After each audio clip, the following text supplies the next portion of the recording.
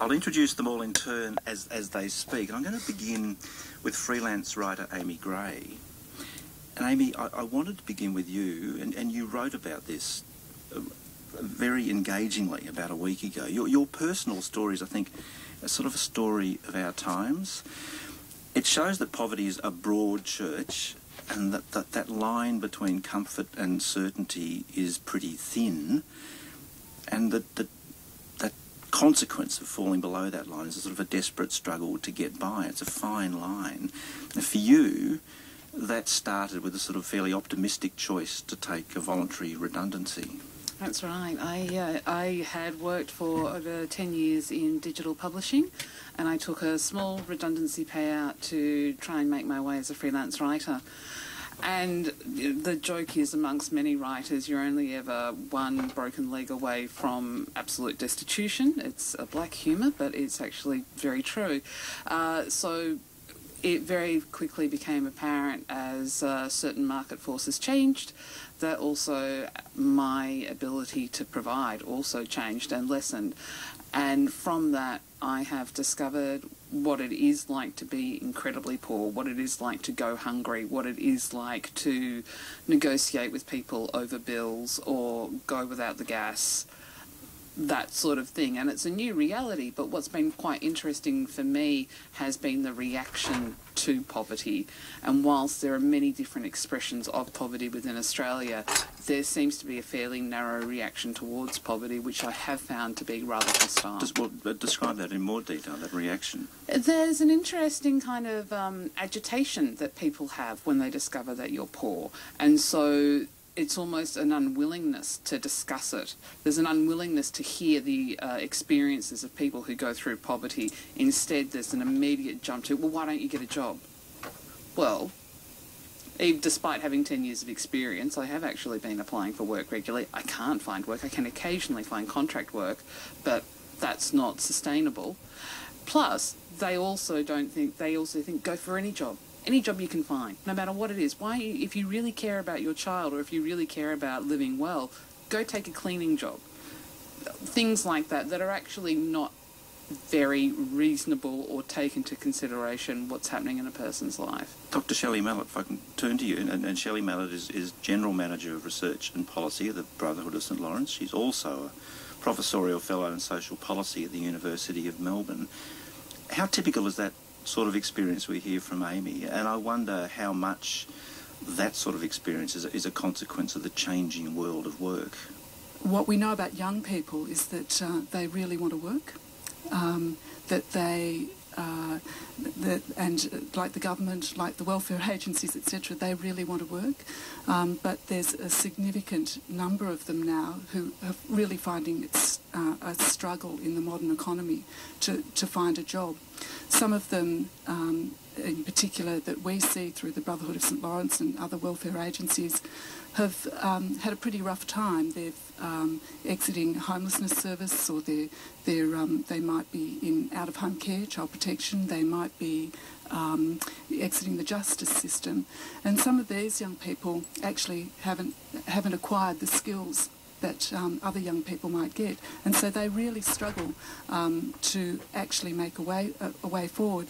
And part of their struggle is what Amy suggests, that people have a kind of reflex prejudice to them. And what we know from almost all of the research that we do with young people is that they really, really aspire to work. They aspire to have those things that the mainstream want: a job, a house, a reasonable income, and a sense of belonging, and a sense that they're valued by the community.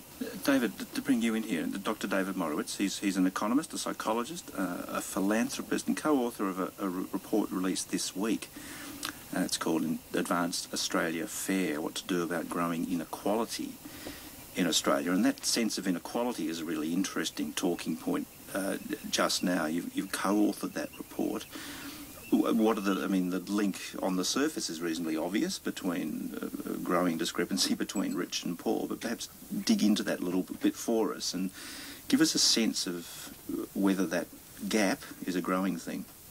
That gap is indeed growing. The gap for Australia in inequality is growing second only to the United States. One of the things that Nobel Prize-winning economist Joseph Stiglitz points out is that inequality is a choice, that we can choose to have a more equal society, we can choose to have a less equal society. We say we don't have enough money to help poor people or to give them better education or better early childhood education, but over the last decade, tax revenues have fallen from 26% of GDP to 23%, while spending has stayed about the same at 25%. So all we need to do, for starters, is to raise tax revenue back to what it was. Now, in the last 7 years, the income tax cuts that we've had, the benefits to the top 10% have been greater than the benefits to the bottom 80% combined. Sinclair Davidson, and Sinclair is an economist from the RMIT School of Economics, Finance and Marketing. That sense of discrepancy, does growth in the economy actually work to alleviate poverty, or does it just make the rich richer? And is poverty a sign of market failure? I would say that you would normally expect economic growth to promote poverty alleviation, but not necessarily undermine inequality, because in my thinking, I very strictly differentiate between what is poverty and what is inequality. Inequality is something that I don't worry about too much. Poverty, on the other hand, is something that we should worry about. The problem being is that we've also voluntarily built in structures which make it harder for people who fall into poverty to get out of poverty. So we have all these labour market regulations which make it harder to produce jobs. We have situations whereby we have a discrepancy between the dole and the minimum wage. Now, if we were thinking innovatively about getting people into work, we would say something like, well, if you're on the dole and you get a job, any job, you can keep the money from the job and the dole and not be sort of priced out of the market in that way. So there's a lot of very innovative things that we can do at the bottom, which we are reluctant to do because we have these ideas that by regulating we can make the world a better place, as opposed to by allowing people to work for themselves, they're going to be making the world a better place. Janine Evans, to bring you in too. Janine is Manager of Crisis and Homelessness Services at Wesley Mission in Victoria, and you're pretty much at the cutting edge on the ground here. Indeed. How does this sort of discussion ring to you? Does this sense of possibility filter through at the coalface, or is the sense at the coalface of intractability, that people are stuck in that position? I mean, Amy's story certainly, is one that's very common. It's about people are really trying.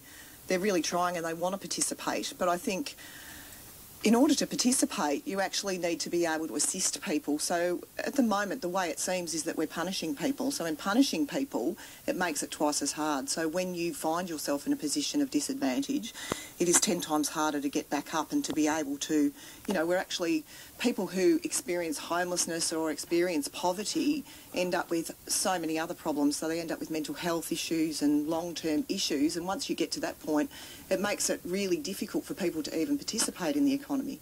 And Tim Hansen from Victoria Police, Superintendent Tim Hansen, I think it's a good point to bring you in there, because I'm curious as to how much of police load can in some way be related to disadvantage.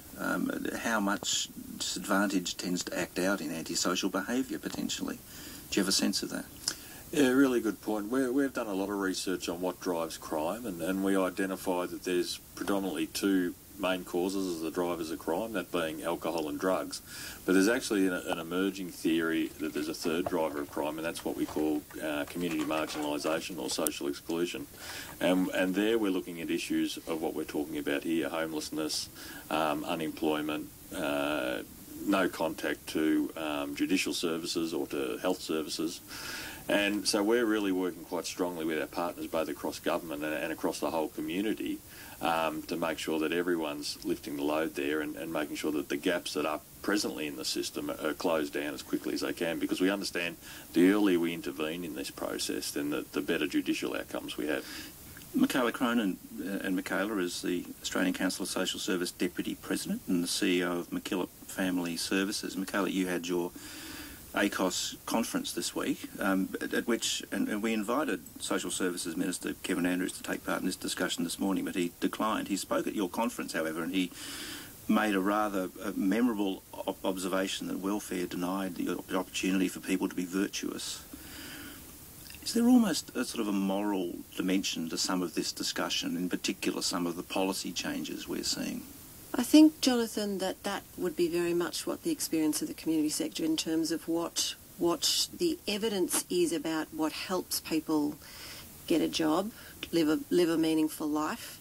The sorts of programs that our agencies deliver that enable people to, as Shelley's talked about, do what most people actually really want to do, which is to belong and have a sense that they're contributing to society, and that what seems to be the logic behind this budget seems to be quite counter to that. So the sorts of programs that enable people to contribute to society and to achieve the life that they want are actually being cut.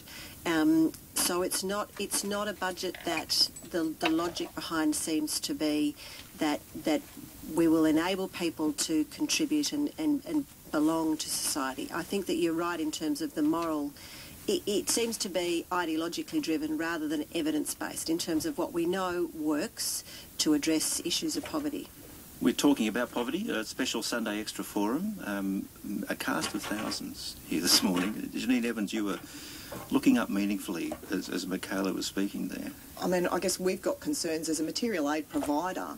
We've seen a 47% increase in people seeking assistance from material aid, and a bit like Amy, we're seeing a lot of people like Amy who have never accessed our services in the past. So we've already seen a huge increase over the last 3 years. And I'm concerned that when we cut things like some of the programs that we already run to assist people to be able to, we need to be able to hold people to get them back into society, to be able to do and participate.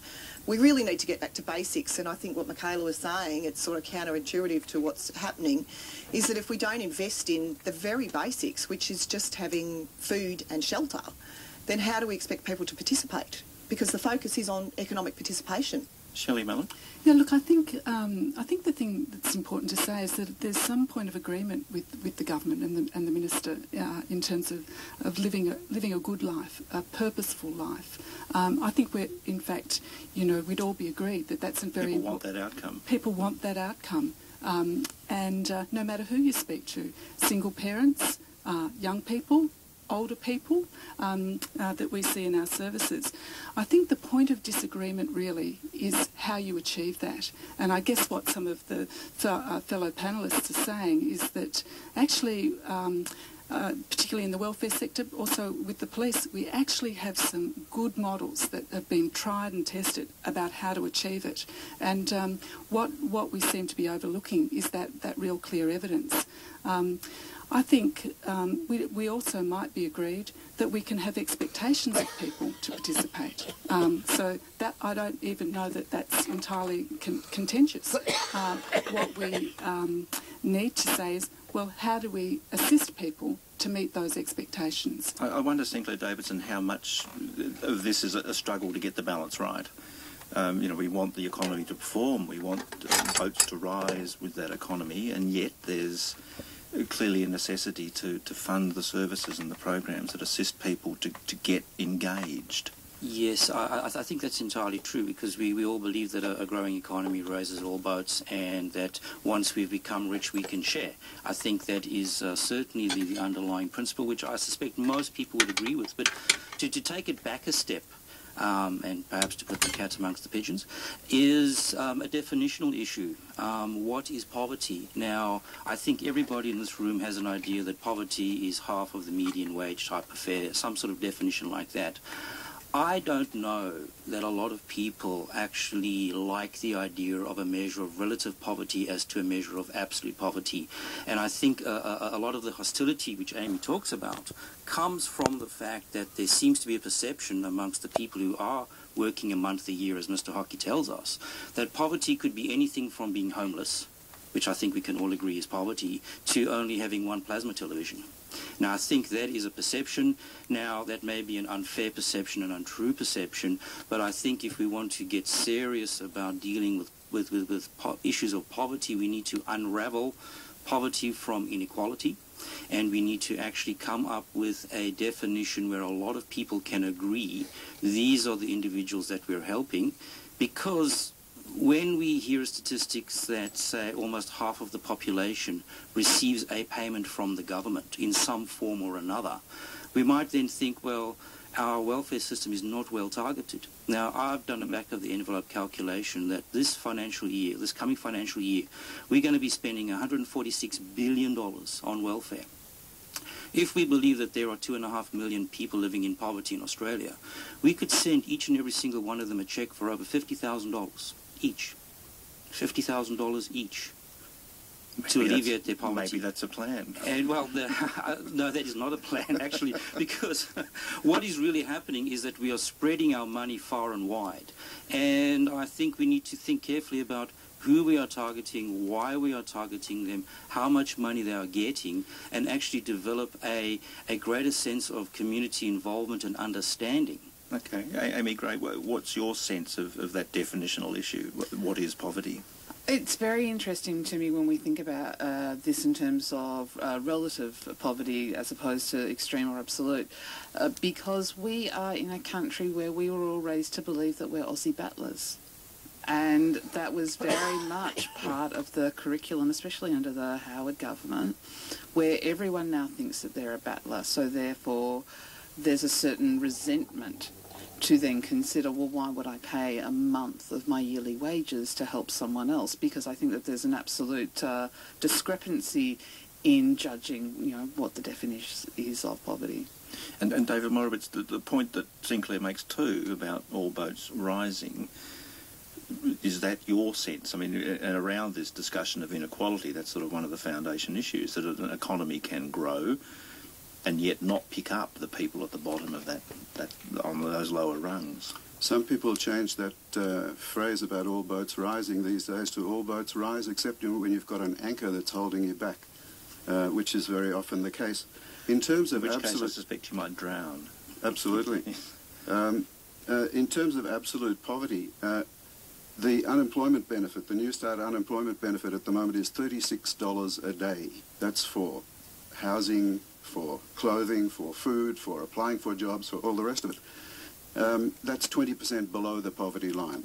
The poverty line in 2010, $752 a week for a couple with 2 kids. If you divide that by 4, that's $27 per person per day. That's the poverty line. So it's hard for me to believe that that's not poverty. And there are, as you pointed out, something like, I forget the number, but maybe 2 million people who are living below the poverty line. Just to give an anecdotal example, a friend of mine is the principal of an inner suburban high school. He gets kids coming, he says, I cry. He gets kids coming to prep who are from high-functioning families. They're fine, they're ready to start school. He gets kids coming to prep from dysfunctional families where they've been neglected, where they've been sat in front of television for most of their 5 years. He says they're 3 years behind, and it's so hard to get them to catch up. And once you are way behind, it's real hard to catch up. They're some of the ones who have the anchor. Sunday Extra here on RN, and we're talking with a large panel on the issue of poverty, and particularly on that issue that David Morawitz raises just there about whether poverty becomes almost a fixed state. Superintendent Tim Hansen, Victoria Police, and I'm not asking you to be political here, but when you hear an announcement like there will be no dole for young people for periods of 6 months at a time, what sort of responses does that strike from a police force? What sort of problems do you anticipate from a situation like that? Policing is a really complex environment, so there is a whole lot of inputs that go into it. But as I say, disadvantages is certainly one of those, and it's so straight away when we hear those sort of announcements, we're working quite actively with our partners and our stakeholders and back with community. And we have a really strong focus on making sure the communities are as resilient as possible. So obviously in austere times, that's a really difficult sort of task to achieve.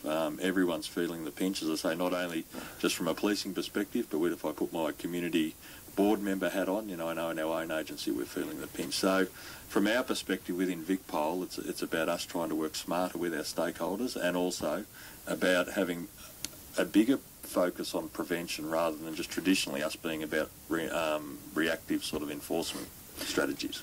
Michaela Cronin, I mean, that sense of I guess, resource, and a lot of people were a bit taken aback by the announcement from Senate estimates post the budget that the government was making such a large allowance for crisis measures as a result of the things that it was announcing in the budget, 550,000 potential emergency applications for aid is a thing that the government is anticipating.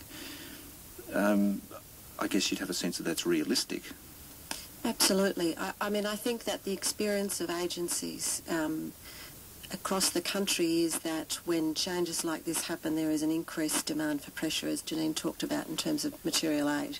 If you have to make a choice, if you're on $36 a day and you have to make a choice about whether you're going to take your child to the hospital or to the doctor, whether you're going to pay, one of the issues that a lot of our agencies face is people who are struggling with homelessness, mental health issues, often don't pay for tickets on public transport. They then get fines. They then into this vicious cycle of having huge fines that are weighing on them, and then there's all sorts of issues around the engagement with the criminal justice system, and it's a cycle that's very difficult to get out of. And I think one of the dichotomies in terms of the way people are being described, there's a lot of pitting people against each other.